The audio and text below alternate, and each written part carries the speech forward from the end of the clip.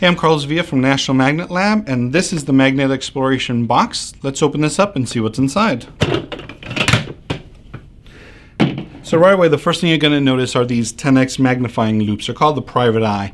These are great for the kids to use and just explore and look at the world around us. One of the things that we like to talk about at the Magnet Lab is how science is an exploration activity. It's a matter of looking at the world around you, asking a question, and then finding out that answer. And one of the ways we do that, of course, is by looking at things closely. Microscopes, electron microscopes, those are things that we use here at the lab. But the private eye is a 10x magnifying loupe. So what the kids will actually do is put their eye up to the closed end over here, and then whatever it is that they're going to look at is going to go underneath on the inside of there. So this is the open end, and whatever it is that they're looking at is they're going to want to get right up on top of it. So looking at the loupe like this is not going to do anything. They're actually going to need to get directly on top of what it is that they're looking at, and then you'll be able to pick out the details like so.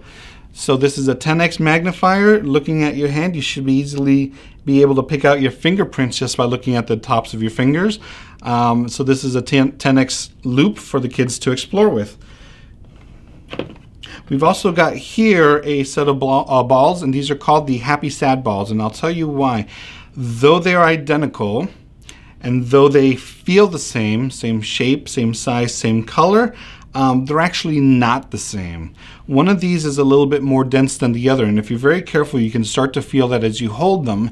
If you drop them on the floor, you will definitely notice the difference. I'll let you explore with these and see how they can easily be confused, but it's one of these activities where the kids will think they're exactly the same until you do a little bit more elaborate testing of them.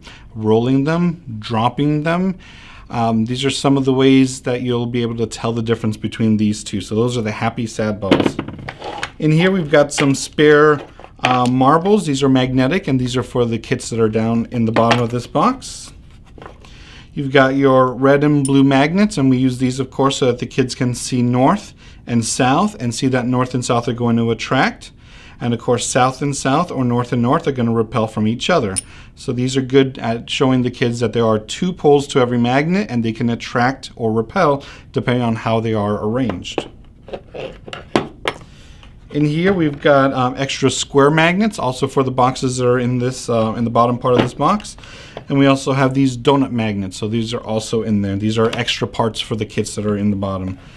This is a cow magnet. And this cow magnet's very interesting because this is something that farmers use to help keep their cattle actually safe. And what happens is that cattle may be out in the field and they will chew on baling wire, or maybe some metal fell off of a tractor, or a storm blew in some metal. Cows will chew on these, and if that metal goes through their digestive systems, that could seriously hurt them, make them sick, or even kill them. So a cow magnet actually is put into the cow's first stomach. It's heavy enough that it sinks to the bottom, and it just kind of sits there until a piece of metal gets chewed, attracts to the magnet, and will actually stay on the magnet and not pass through the rest of the digestive system of the cow. You got to remember that cows actually have 4 stomachs, so this will stay in the first stomach and protect the rest of the cow from damage. All right, let's see what else is in here.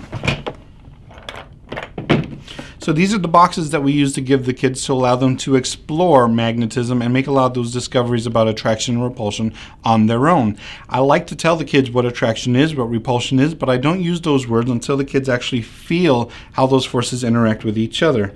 So if I pull out one of these boxes at random, you're going to see that they are mostly, there are enough materials in here for 2 kids to actually share. So you've got 2 wand magnets, and these are actually some of the stronger magnets that you'll have. You've got the square magnets that I showed you. You've got the donut magnets that I showed you earlier. You've got the marble magnets that I also showed you earlier. And this is just a matter of letting the kids explore and see what happens, how they interact with each other, feel that attraction, but also feel that repulsion from these magnets. And you can feel those forces working on each other, which is really nice. Now this is a box here that's filled with actual iron filings, and the kids will look at this, and I've heard all sorts of answers when I ask what's inside of this.